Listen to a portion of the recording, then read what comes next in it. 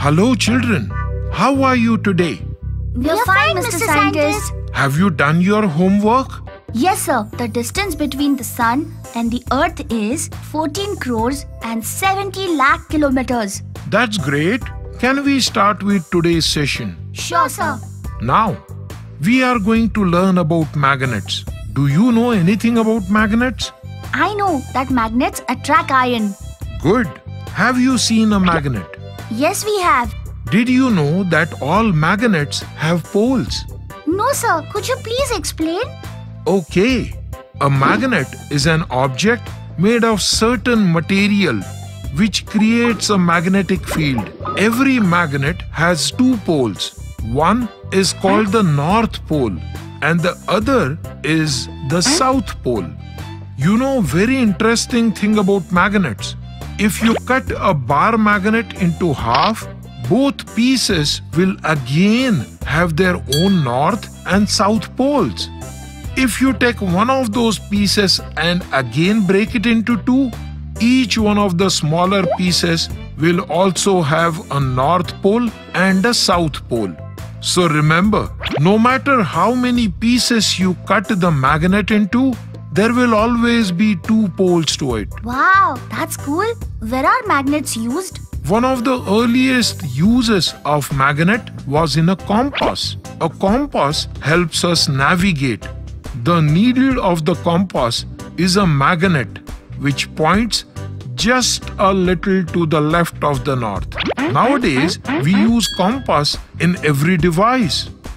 In industries, magnets are used for lifting, holding, separating, retrieving, sensing, and material handling. Do magnets attract only iron or other metals as well?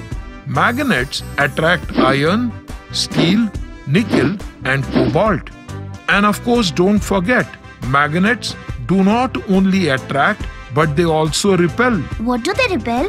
One magnet repels the same pole of another magnet. So, if you bring two north poles of two magnets close together, you will be able to feel the repulsion. They push each other away. And if you bring the opposite poles of two magnets, like the north pole of one and the south pole of the other, you will notice that they attract each other and quickly stick together. How many types of magnets are there? Good question, Ria. There are three types of magnets. 1. The permanent magnets. 2. The temporary magnets. And 3. The electromagnets. You must have seen the magnet stickers that we stick onto the refrigerator. They are all permanent magnets. Temporary magnets are things which become magnets when they are within a strong magnetic field and lose their magnetism when they are out of the magnetic field. And electromagnets are the helical coils of wire tightly wound, usually with an iron core. It acts like a permanent magnet when an electric current is flowing through it. Thank you for your explanation on magnets, sir. So what will be our experiment today? We are going to work on an experiment about attraction and repulsion between magnets. We are going to use a small rubber pad, a stick, and some magnets. Insert the stick in the rubber pad and make a stand.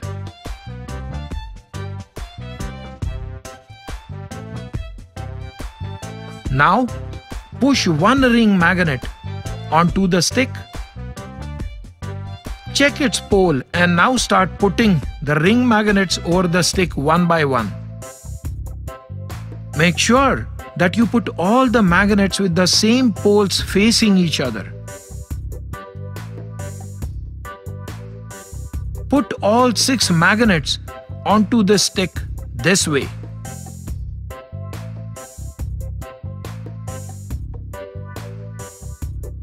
Now, you will notice that the magnets float.